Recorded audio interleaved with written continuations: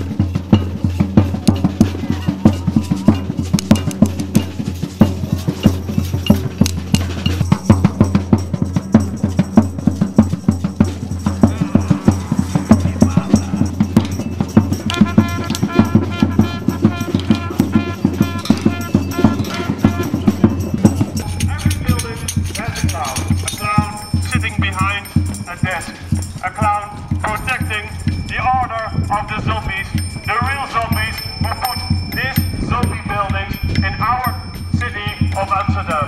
There were plans to have culture, there were plans to have social housing. Fuck off! Just